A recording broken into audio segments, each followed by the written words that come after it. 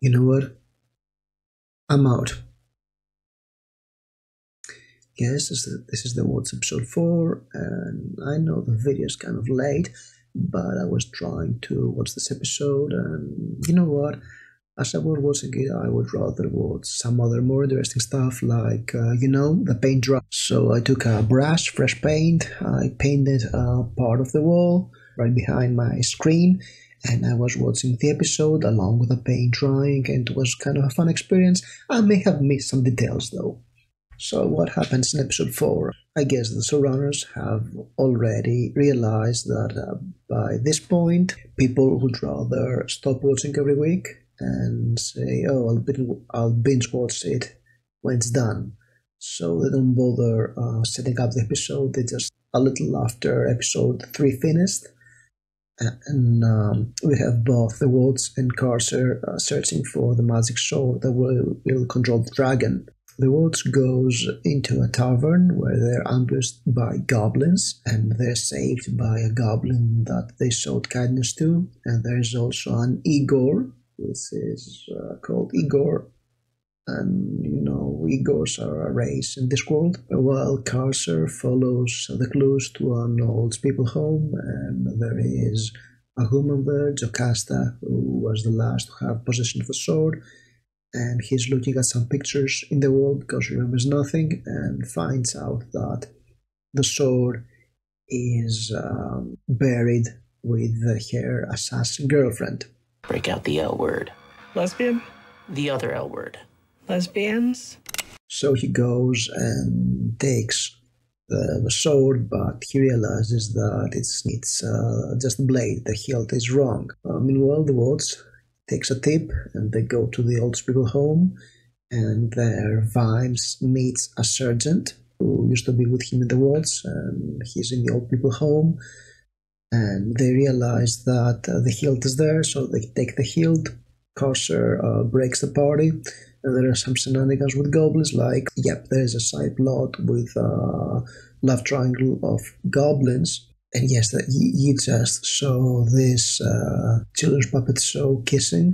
Yes, it sucks. And then, of course, we have a big melee, and as they fight, a magical alert hits, and everybody's magically dancing together. The Watts takes the hilt, thanks, of course, to Lady Sybil Ramkin, who is a kick-ass and strong female woman of color, of course.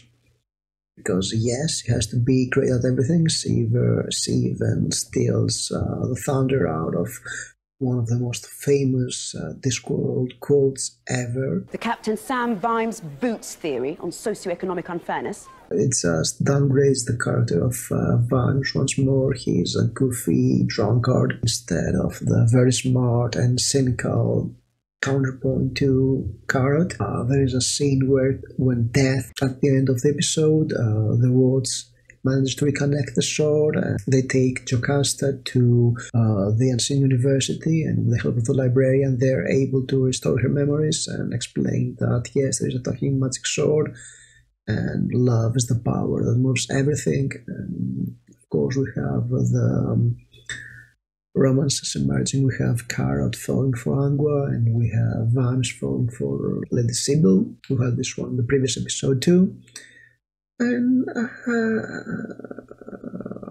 finally we've got Carcer, who is meeting with the observers, and he's told that you should destroy the Watts before they regain hope, and then the power of imagination will take over this parallel dimension. Which is kind of stupid because there is no imagination in this writing team. A mass-up of plot lines from different Discworld episodes, of different Discworld books. Nothing matters. This show is mostly dull with little bits of funny. They managed to ruin some of the best jokes. They are based on some of the funniest books in the world, and they just have to tinker around with established popular jokes that everybody will get, and it falls apart. And what they can add is some zaniness. The paint dry was great, 10 out of 10. This episode was not. Thank you for watching, and please, I watched this episode for you. I tried my best to give a summary. I even went back and watched the parts where my attention drifted away for you. So please, press the like button, subscribe. I deserve that. I'm a hero. Thank you for watching.